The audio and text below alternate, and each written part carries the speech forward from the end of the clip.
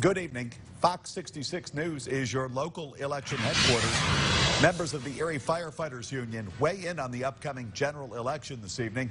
Firefighters at Local 293 holding a party to endorse candidates from several political races. Those candidates include Governor Tom Wolf, Ron DeNicola, Bob Mursky, and Senator Bob Casey. There was also an opportunity for the candidates to speak with local voters. Now, all four candidates are Democrats, though union leaders tell us they did not consider party affiliation.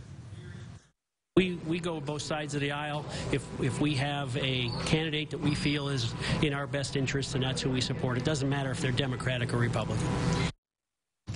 Other politicians from the area, like Erie Mayor Joe Schember and County Executive Kathy Dahlkemper, were also there tonight.